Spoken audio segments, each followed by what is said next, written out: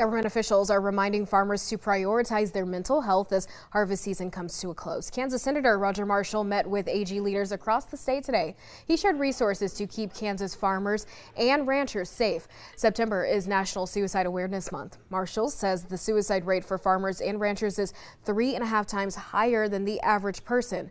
Some reasons may revolve around the drought and inflation, but Marshall says he wants to keep mental health in the forefront of Kansans' minds. He says general farmer safety is taught at a young age, but not many are taught about mental health and well-being. We were taught don't stand behind a horse, don't get behind a tractor that's moving, but no one talked about the challenges with mental health. So that's why this is so real to us. And we want to, again, just get the word out that there's help out there for us. In the ag industry, we take care of each other.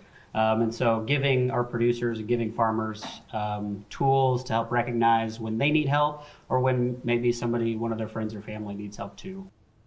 He says while some farmers may be the ones struggling with mental health, the burden trickles down to families. So for anyone struggling with mental health, you can reach out to your local Kansas State Extension office for resources. You can also call the suicide hotline by dialing 988.